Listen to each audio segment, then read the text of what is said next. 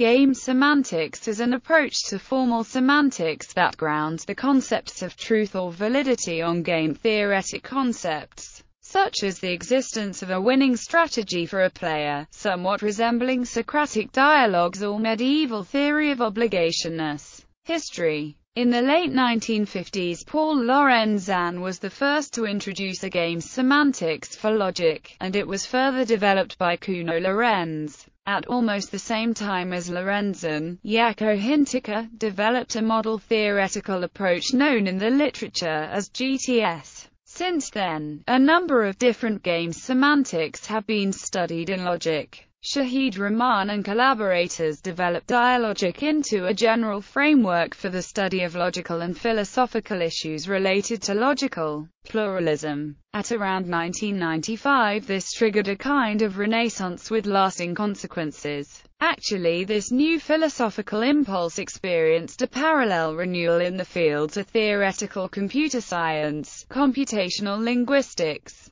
artificial intelligence, and the formal semantics of programming languages, triggered by the work of Johan van Bentham and collaborators in Amsterdam, who looked thoroughly at the interface between logic and games. New results in linear logic by J.Y. Girard in the interfaces between mathematical game theory and logic on one hand and argumentation theory and logic on the other hand resulted in the work of many others, including S. Abramsky, Van Bentham, Blas, Gabay, Hyland, Hodges, Jagadisan, Japaradza, Crabbe, Ong, Prakan, Sandhu D. Walton, and J. Woods, who placed game semantics at the center of a new concept in logic in which logic is understood as a dynamic instrument of inference. Classical logic. The simplest application of game semantics is to propositional logic. Each formula of this language is interpreted as a game between two players, known as the verifier and the falsifier. The verifier is given ownership of all the disjunctions in the formula, and the falsifier is likewise given ownership of all the conjunctions.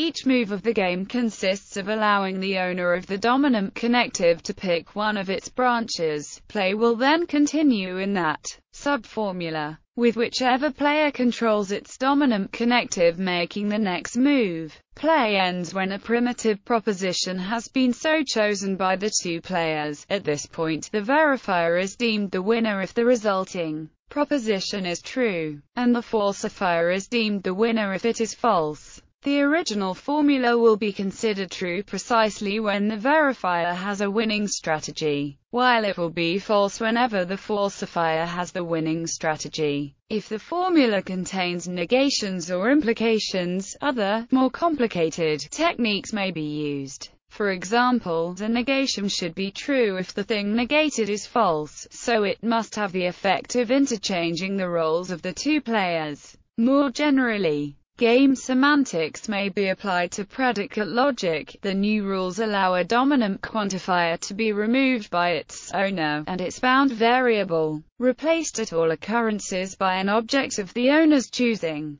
drawn from the domain of quantification. Note that a single counterexample falsifies a universally quantified statement, and a single example suffices to verify an existentially quantified one. Assuming the axiom of choice, the game-theoretical semantics for classical first-order logic agree with the usual model-based semantics. For classical first-order logic, the winning strategy for the verifier essentially consists of finding adequate Skolem functions and witnesses. For example, if S denotes then an equisatisfiable statement for S is, the Skolem function f actually codifies a winning strategy for the verifier of S by returning a witness for the existential subformula for every choice of X the falsifier might make. The above definition was first formulated by Jaakko Hintikka as part of his GTS interpretation. The original version of game semantics for classical logic due to Paul Lorenzan and Kuno Lorenz was not defined in terms of models but of winning strategies over formal dialogues. Shahid Rahman and Tero Tulenheimo developed an algorithm to convert GTS winning strategies for classical logic into the dialogical winning strategies, and vice versa. For most common logics, including the ones above, the games that arise from them have perfect information, that is,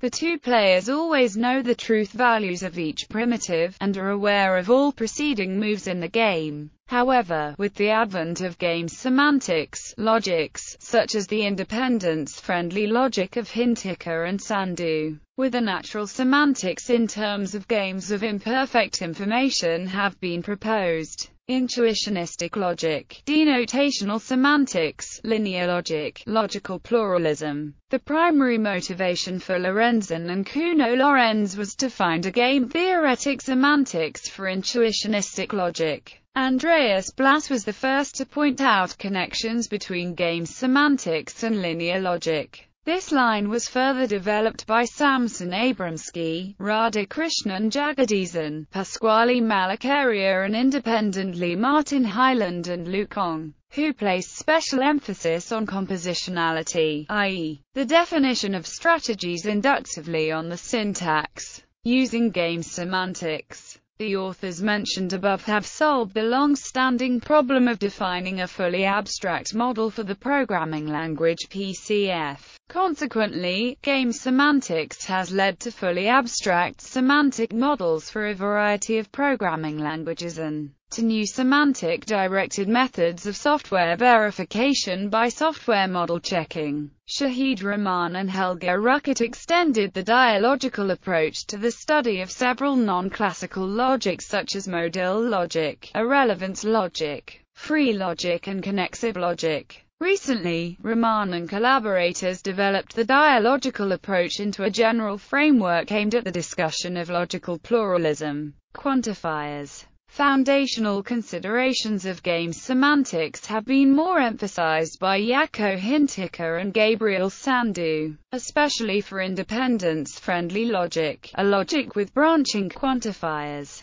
It was thought that the principle of compositionality fails for these logics, so that a Tarskian truth definition could not provide a suitable semantics. To get around this problem, the quantifiers were given a game-theoretic meaning. Specifically, the approach is the same as in classical propositional logic, except that the players do not always have perfect information about previous moves by the other player. Wilfred Hodges has proposed a compositional semantics and proved it equivalent to game semantics for if logics. Foundational considerations have motivated the works of others, such as Japaridz's computability logic.